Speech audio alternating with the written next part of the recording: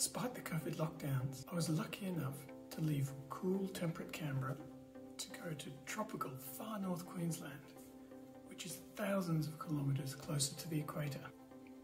It was great to see a number of plants that we use as indoor plants here, growing there in their natural environment.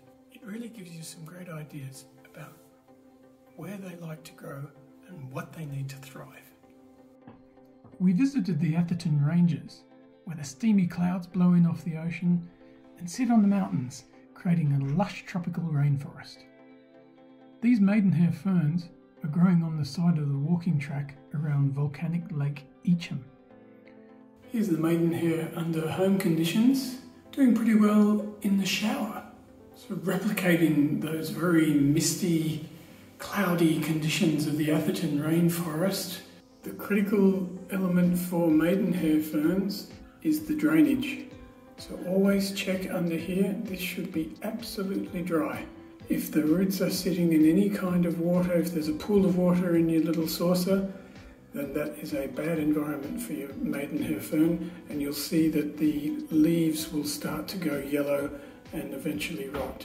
That's a sign that you've got too much water.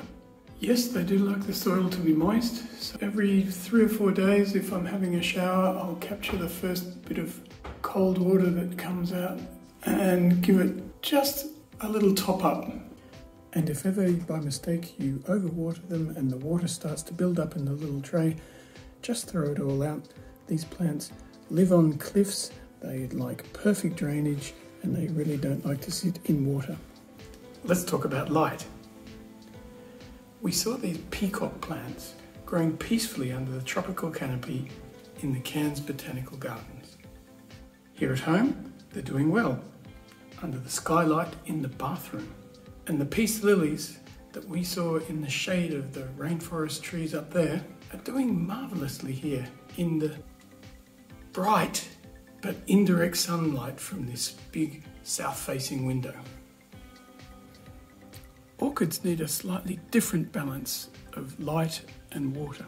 Lots of orchids grow up in trees or on rocks with their roots completely out of the ground. Epiphyte is the name for this kind of plant, whose roots don't grow in the soil but grow on top of other plants or rocks.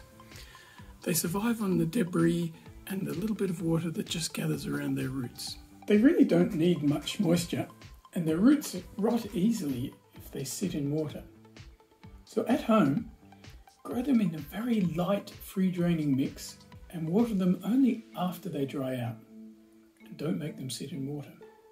They grow in nature on the rocks and trees in order to get a bit closer to the sun. So that's the hint that plants like the Phalaenopsis orchids here can live inside, but will need dappled or part sunshine to stimulate their beautiful flowers. Cymbidium orchids can be brought indoors in winter to keep them warm and enjoy the flowers. But if you want them to reflower next year, then they'll need to go outside, either into dappled sunlight or bright shade, and be given some fertiliser in summer.